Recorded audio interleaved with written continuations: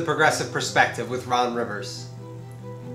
In today's episode, we're going to discuss what a free society is, and I want to preface this discussion by just recognizing and paying the intellectual debt to Roberto Mangiabera Unger. You can find his website at www.robertounger, that's UNGER.com. It's necessary to pay those debts to him because a lot of my research over the last 4 years has been from his articles, his lectures, and his books. And of course, while my conception of a free society that we're going to talk about today draws from his works, it's also intertwined with my perspective as an activist, an independent researcher, a civic entrepreneur, and a former political candidate. So I hope you enjoy. Thank you for listening to The Progressive Perspective. What is freedom? Well, it depends who you ask. It seems like every political faction has their interpretation of the freedom that they believe is best for them. That's not a critique. Freedom is hard to put your finger on. It's a lot like fear, anger, happiness, and love. We know them when we feel them, and they're meaningful parts of the human experience, but we can never accurately give it form. And despite that, we yearn for more. If we're ever going to have a chance of deepening our freedom, we better start by understanding what we want. Are you feeling free yet? For many of us, things feel bad now. It doesn't matter which political team you root for, our combined anxiety is palpable. Climate catastrophe, mass extinctions, government shutdowns, systemic racism, a healthcare system designed to extract wealth, an opioid epidemic fueling desolation and powered by our elected representatives and the corporations that they represent. It's a system supported by massive wealth inequality, empowered through legislative policy by every administration since Nixon. It makes me anxious just talking about it. So where did the practice of democracy go wrong? The idea of freedom that produced our present institutions is drawn from classical liberalism. It combines the belief of empowerment of the individual with the institutional arrangements of society. The laws surrounding property and contract being central to this historical framework. Now, we know that this organization of economy and state has failed to increase agency in every individual, as promised, because much of America's population exists within a state of economic oppression. Our version of a market economy has evolved over the years with mixed results. It has produced incredible innovations in many different directions, while simultaneously disenfranchising entire classes of people via debt-fueled serfdom. We know that 3 families hold wealth that is 4 million times larger than the median wealth of American families.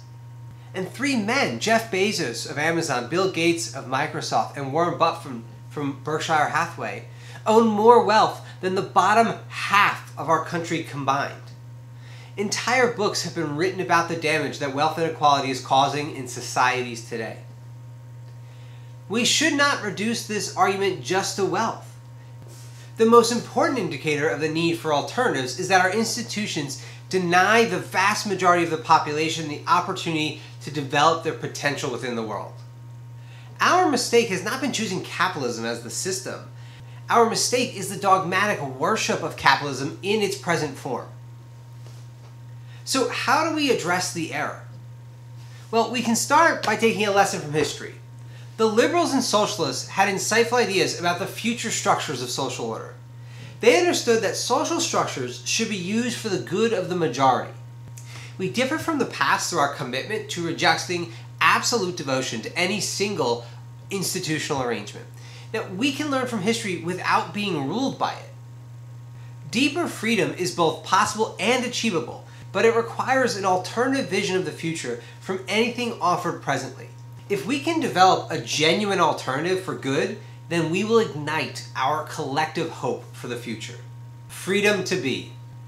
Reimagining a structure for a free society begins with identifying the values we want to codify into our institutions. Structures impose a certain way of living and thinking upon us, and by existing within these institutions, our understanding of the world is formed. Just as like the liberals of the past intertwined property ownership with the definition of freedom and institutional arrangement, so must we establish a core set of values that we want to use to measure the success of our structures. It's a wholesale rejection of centrism, because centrism translates into an abandonment of policy. It's just a compromise between the artificial construct of the right and left political ideals.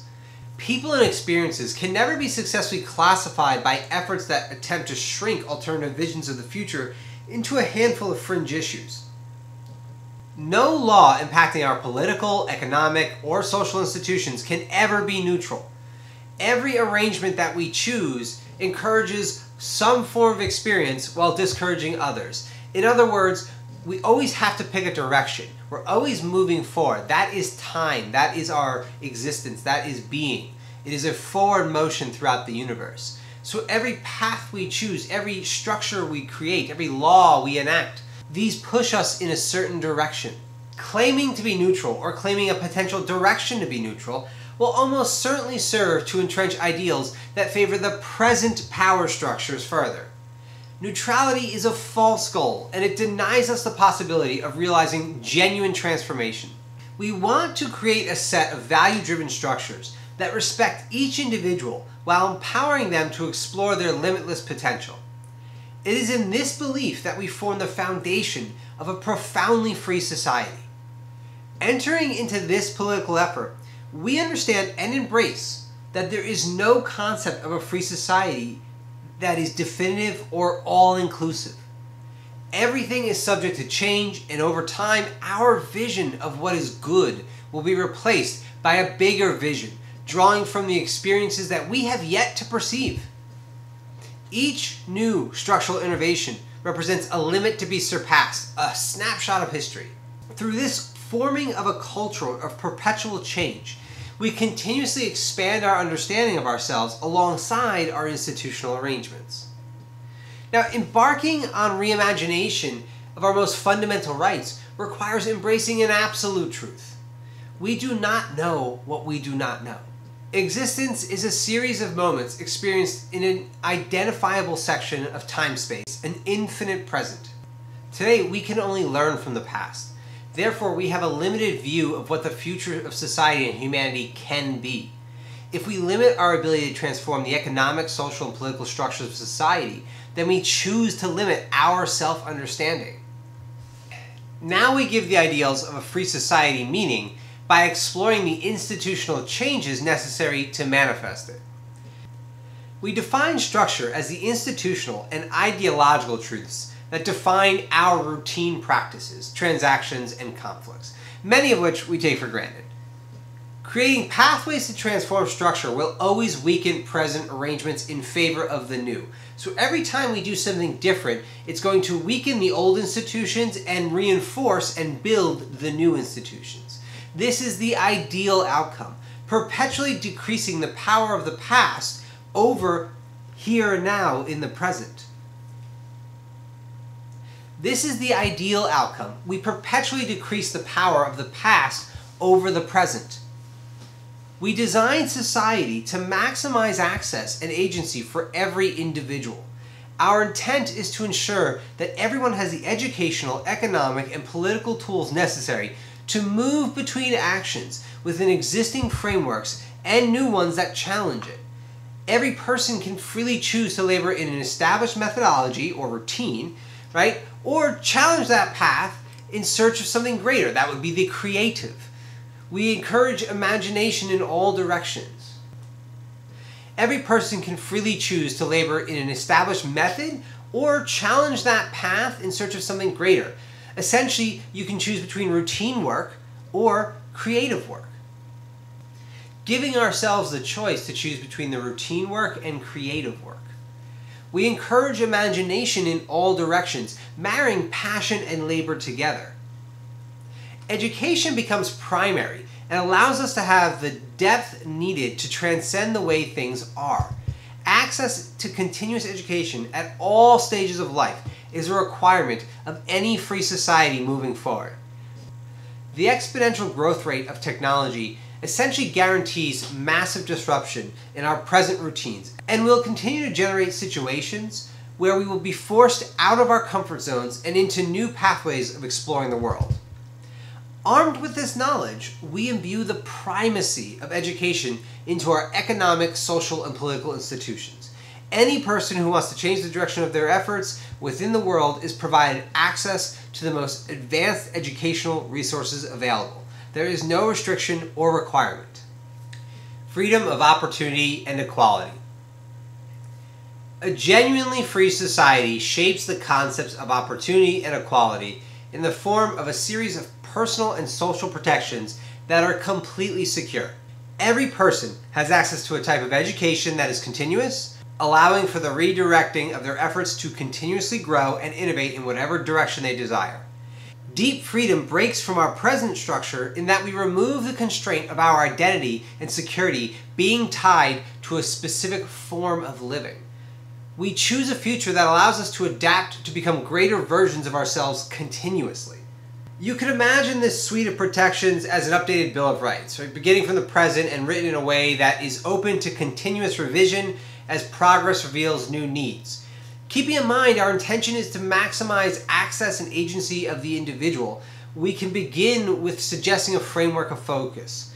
I refer to them as the 7 dignities. Food and water being one, shelter, healthcare, education, information, transportation, and communication. By ensuring every individual access to these resources as a fundamental right, we remove the power of being born into an advantaged class. To embrace these dignities is to deem the equality of respect and opportunity as sacred within humanity. No free society can ever have a class structure. The division of peoples into factions defined by material wealth becomes illegal. Inequalities created through entrenched power structures in our political, economic, and cultural system are also banned. It's because of these class structures that the present order denies us the actual freedom that we are discussing right now.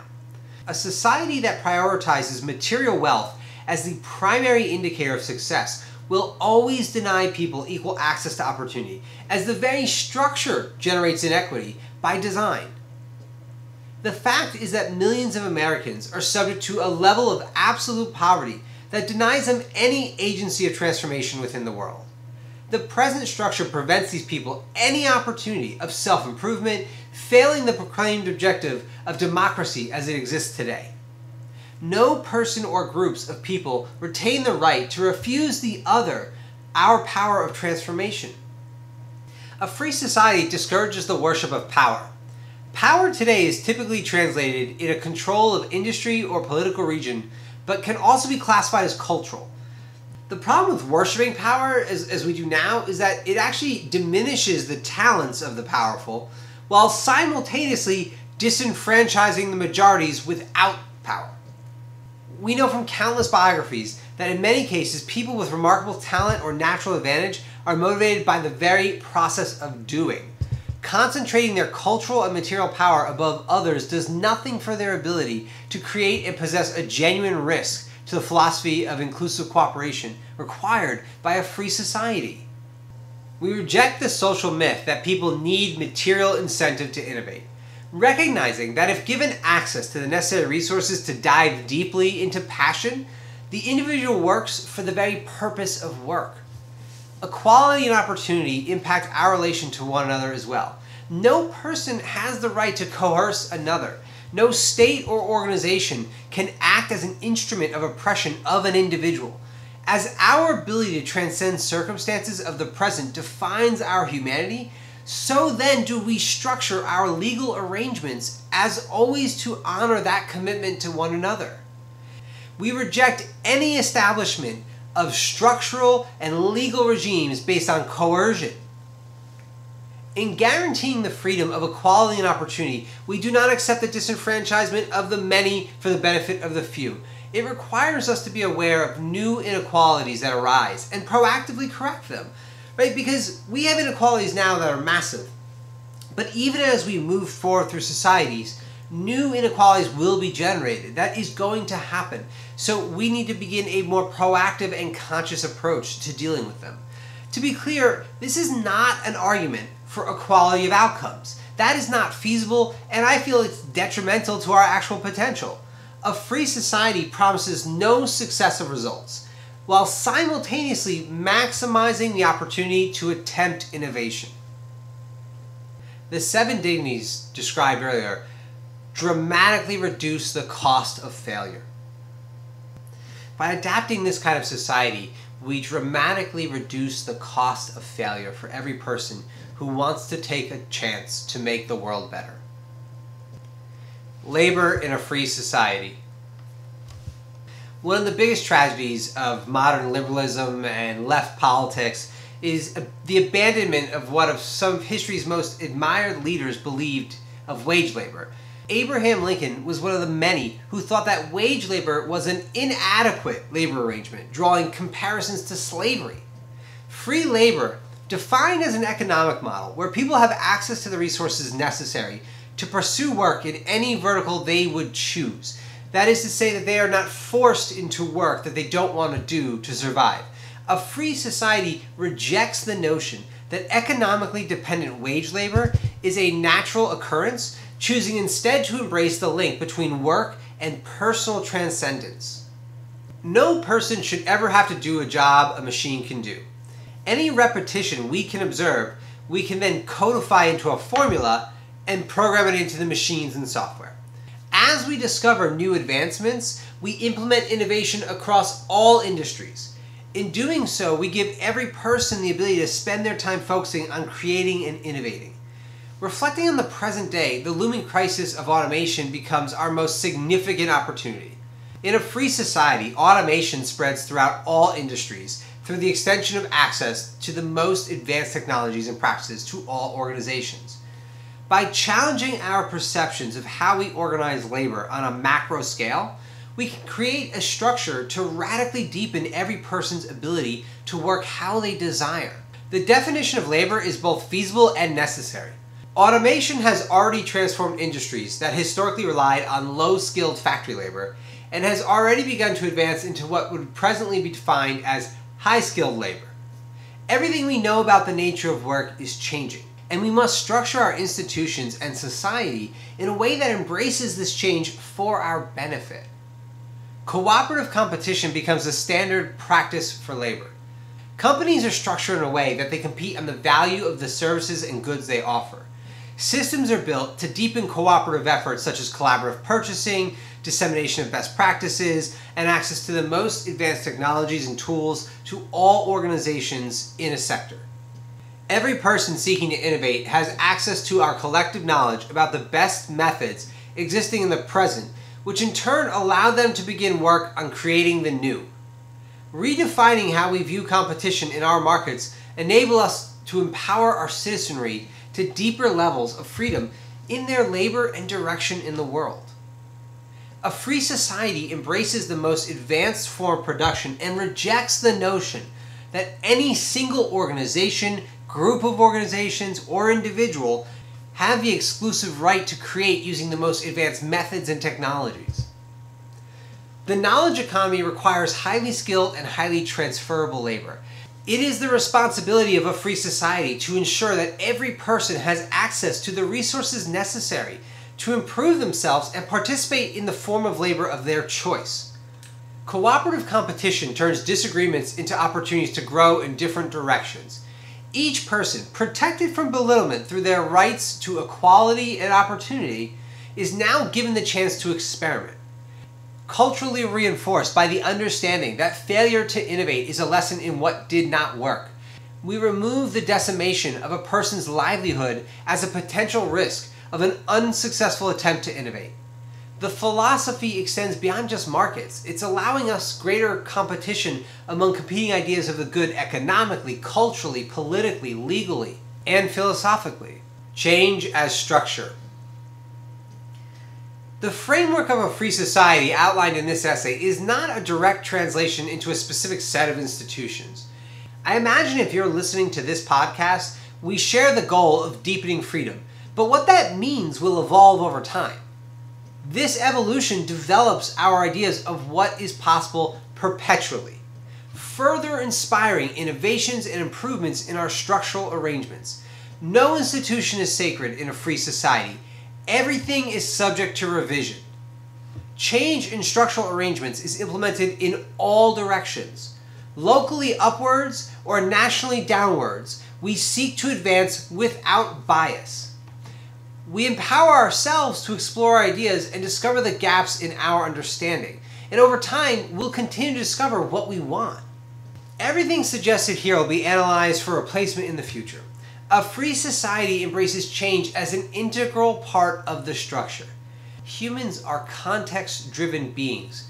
We draw understanding and inspiration from the world around us. Free societies continuously push the human potential beyond understood limitations. They develop our ability to express love and imagination for the world and each other. Shifting our efforts and focus may not manifest our personal goals of social transformation within our lifetimes. We accept this fate in our commitment, knowing that the efforts towards the recognition of this vision of the good expand us all.